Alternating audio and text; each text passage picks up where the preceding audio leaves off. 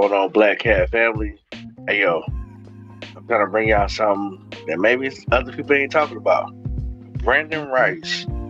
Man, this guy might be a sleeper. You know, his dad is the Jerry Rice. And we all know about him. He's 6'3", 210. I've been looking at his tape, man. We possibly could get this guy. You know what I mean? He's great hands, tenacity, great running route, great route running. But not only that, man, the guy seems like he loves contact. And we need somebody like that. Seems like he knows exactly how to get open. Every time I watch this cat, he gets open. He has a favoritism to the quarterback.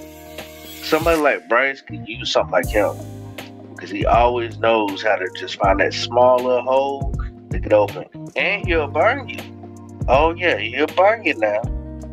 Trust me. Brenden Rice, I could see we could pick him up in like maybe the 4th round. He might go in the 3. We'll just see. Just saying. From my perspective, I like Brenden Rice, man. I'm not saying he's the number 1. Not saying he's the number 2. We have the potential.